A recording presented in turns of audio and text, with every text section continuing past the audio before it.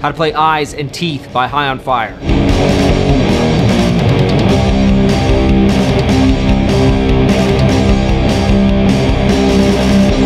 For today's lesson, I'm playing a Woodwright Warlord in C standard tuning, strung up with a set of 12 to 54 strings. For amplification today, we're using a green Matamp GT120, and to capture that early High on Fire style guitar tone, we're running the Baghdad Preamp into the front end of the amplifier. I've got the drive control on the preamp set at 0 here, and then I've got the gain on the Matamp cranked way up. So essentially, we're using the Soldano SP77 preamp section of the pedal to drive the input of the Matamp GT120. As always, you can download the Interactive Guitar Pro and printable PDF tabs for this lesson and every other lesson on the channel on guitar, bass, and drums over at patreon.com/doesitdoom.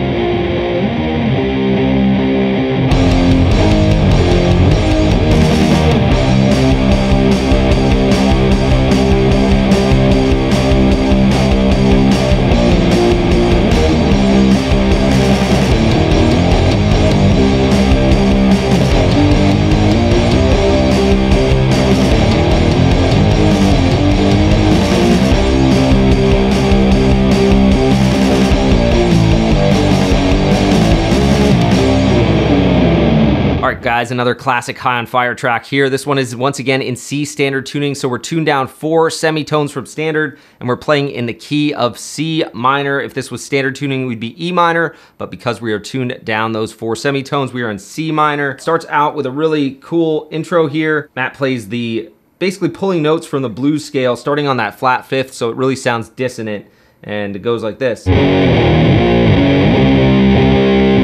6, 3, 10, 6. And then we kind of move into this awesome section, which is just really classic Pike style High on Fire, where he's pulling off to the open note, got that power chord at the 12th fret. He used this technique just a ton in the early days. You've got the perfect 5th interval and the root at that 12th fret.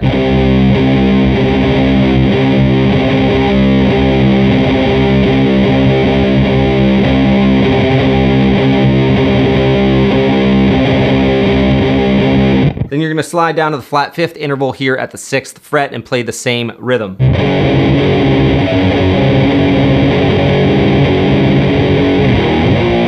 So this next part here uses what I call Pike power chord trills. Again, just a technique that he used early on a ton. It still uses live. He'll throw them in all over the place, but basically you're gonna take your root 5 power chord and you're gonna trill the minor 2nd intervals.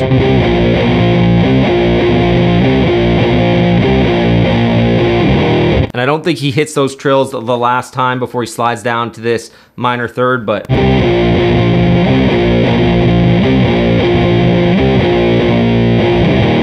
next riff, we've got those pull-offs again.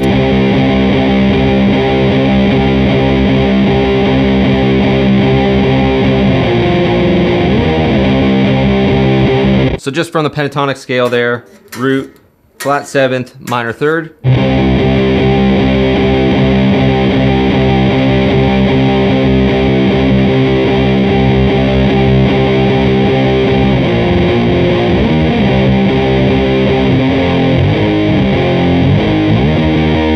So this would be natural minor here. This is a perfect 4th, a minor 6th, and a minor 3rd.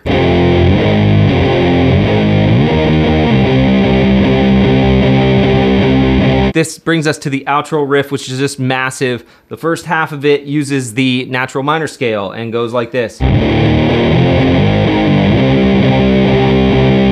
So major 2nd, minor 3rd, perfect 4th, flat 6th, perfect 5th.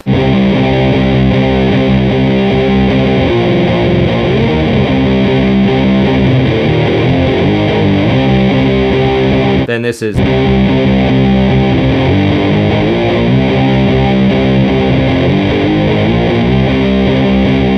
Perfect fourth, perfect fifth, minor sixth, minor seventh. Then you put both those riffs together.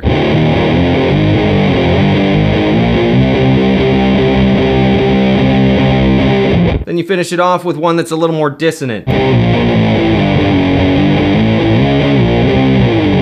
So this one uses the root, flat seventh, the major sixth, which just sounds pretty dissonant when you're in a minor scale, the perfect fifth, the flat fifth, which obviously very dissonant. Then you slide up here to the minor second.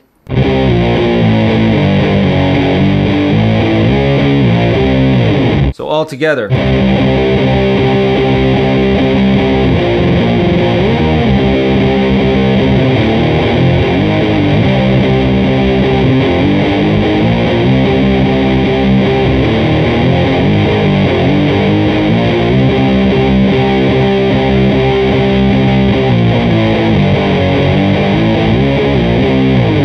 Smash that like button, subscribe to the channel, and ring that notification bell so you don't miss out on any of our new weekly videos. I want to send out a huge thank you to everyone who supports this channel over on Patreon, with a very special thank you to all of our Riff Lord and Riff Messiah tier producers. So until next time, always remember, Tony Iommi is your friend.